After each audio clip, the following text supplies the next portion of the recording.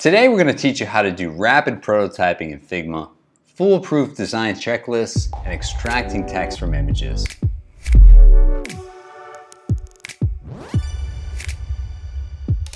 Welcome to Designers Uncut, episode number 1. My name is Cliff. Today, me and my fellow designers, Ridin, PJ, and Rob will share 3 awesome design tricks and techniques that will help you up your game. First up, we've got Ridin with rapid prototyping. Thank you, Cliff. I'm Ridin, a senior UX designer at Morphosis. In this video, I'll be covering how to create interactive prototype in Figma.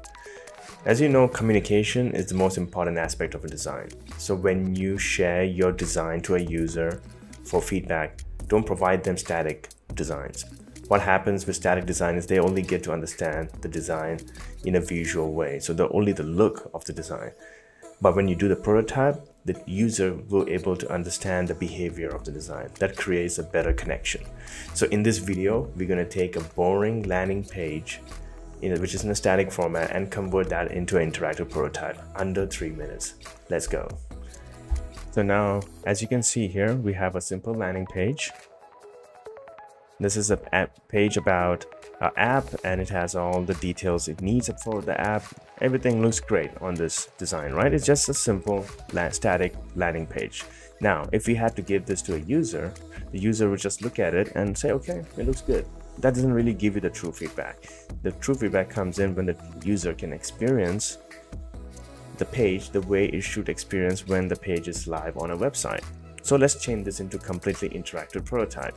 First, let's see how does this look on the site. So let's play. I'm going to click on prototype here and click play. Okay, it looks pretty basic, right?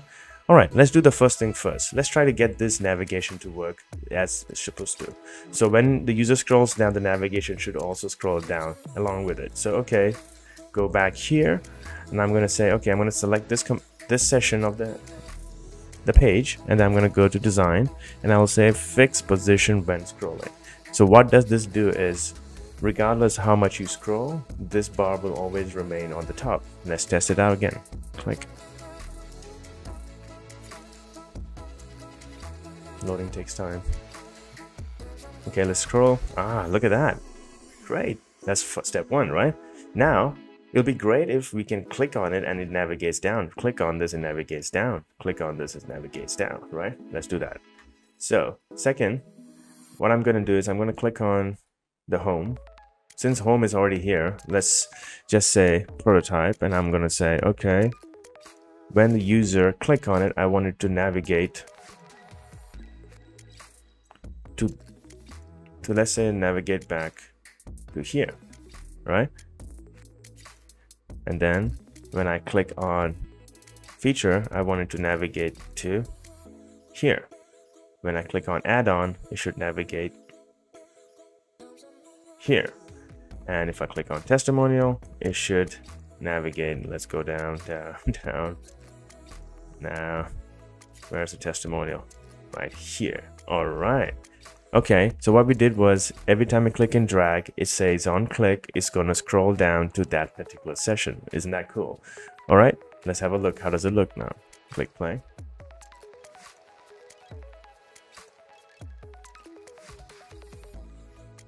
Okay, let's try. Boom. Oh, wow. It navigates, but we just don't like that jerky effect. We want it to scroll like a smooth animation, right? Because that's how it's going to be in the real site. So go up here, I'm going to select each one of them, click, and I'm going to say, instead of instantly going there, we just say animate, right? Go for this one as well, we're going to say animate. Go for this one, and we're going to say animate, right? Now let's quickly test it out again.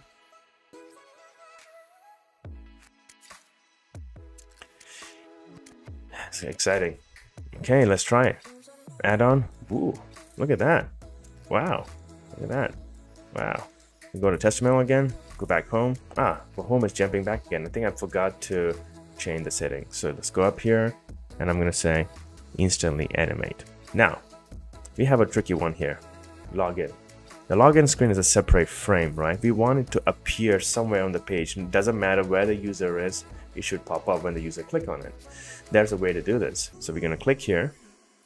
right? Select that login. I'm going to say, okay, drag this interactive, click here, right? Drag and drop it here. And I'm going to tell him, look, on click, I want not him to navigate, but to open an overlay. That basically means it's going to open it up on the existing frame. So I'm going to say open overlay, right? Then I'm going to say close when clicking outside. I'll tell you a bit about it. Let's remove it for now. Yes, I would like to add a background, and let's give it about 65, right? And let's see what happens now. Let's click play.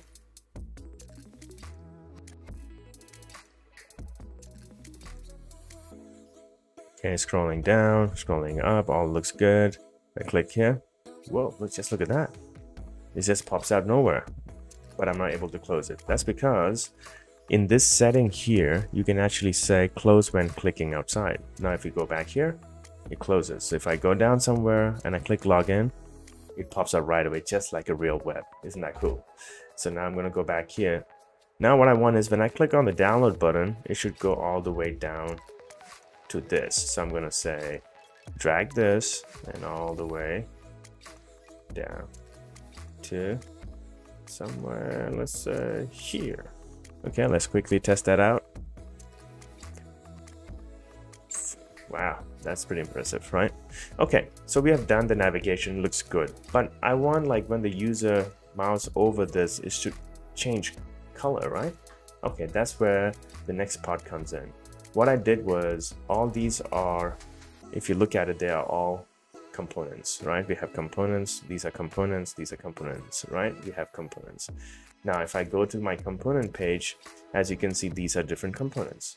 Now, the best part is Figma allows you to create interactive component. That means you can actually animate between the component, within the component. But in order for this to work, you need to activate the beta for interactive component.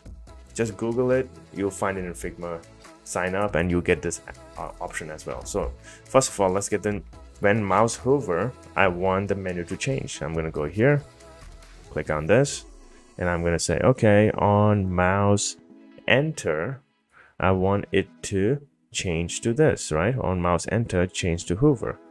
And I want it to be animating. Same for this. When mouse leaves, I want it to change to normal. And I should animate them. Now, since we had the button for this is also a component, as you can see.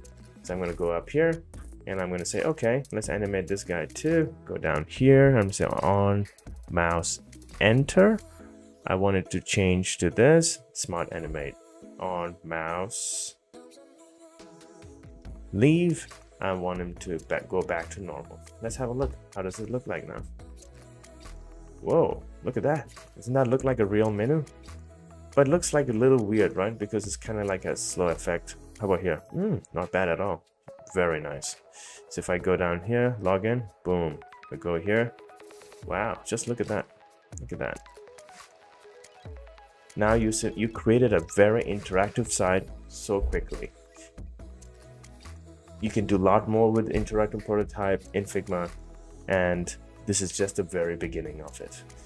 I hope you enjoyed this little tutorial on interactive prototype, and thank you for watching. Now we have PJ who's going to talk to you about design checklist. Hey, PJ here. I'm currently working remotely, and today I'm going to share you a really cool resource, checklist design. So let's get straight into it. So what checklist design does is, like, it provides you the best design practices around like elements, pages and flow in very good format. So what I mean by good format is, like, let's say I go into the element. Here I will see like many small components, right? Like avatar, batches, button, cards, table, loading, and so many. So for example, like I go into the button and I have created my button, right? So what are the best design practices around that? So here I will see that I'm in a checklist format. So base style is like our different default style, and then the shape of it, like the padding, border radius, shadow, and the variants, like which is the primary and the secondary button, and then the copy of it and the states of it. So let's say I have done my variants, I have done my shape and base style, so I can check mark them, and so I can remember like what I need to work on. And they also provide like different examples of it, like default. So what are the examples of different states, right? Like default, hover, active, focus, disabled, and visited. And on the right side you will see articles related to the button, which you can like read and get inspired from and like learn more, right? So they have different section, which is like the pages. So if I go into the pages, you will see login, pricing, 404. So what are the best design practices around 404? So let's click and find out. So here you will see like the logo and then the title and the description and the link to the other pages. And they provide like also optional like illustration, pattern, and visual flair. Like this is really good to show off like the brand's personality. So I never thought of it, and like they mentioned it, it's pretty helpful, right? So now if you go into the inspiration, you will see like different inspiration of 404 pages, and then the articles, and then the examples of it. So you can check out like the real examples, read more, and take inspiration from the designs. So that's pretty much it for my share. I hope you find it useful. So next tip is from the Rob. Thank you, PJ. Alright guys, next up I got another very cool tool for you. It's a Mac application that runs in your toolbar that enables you to extract or copy text from images. I mean, game changer, really. It's super powerful. It only costs like $6 or $7, and this is by no means any way sponsored content. I'm just recommending this because I'm using it on a daily basis in my design work, and I think you will benefit from it as well. It is very good, for example, when you're doing a mock-up and instead of working with lorem ipsum, you want to work with actual content. Then you can copy text from any image. For example, you're sitting in a Google meeting, someone is doing a presentation and you want to copy some text, or there is a Figma file where you don't have edit rights and you want to be able to copy the content, the text, sorry, and paste it into your design. So let me show you how it works. So here we have a design and I want to be able to change this heading to something more realistic. So let's go into Google. I found a design here and I want to copy a section of this design. So I click Command-Shift-2. I select the portion of the text of the image, that I want to copy. Now you can see it's copied to my clipboard. Go back into Figma, select the text block and simply paste it in. I mean, it's that simple. It's super powerful. It's by no means perfect. If there is some weird or odd characters in front, or the text is too blurry or too small, it just doesn't come out perfect. You know, there can be spelling errors or characters that it can't recognize. It also has some other limitations, and that is the languages. If you go into the preferences here and check it out, it supports only English, French, Italian, German, Spanish, Portuguese, and Chinese.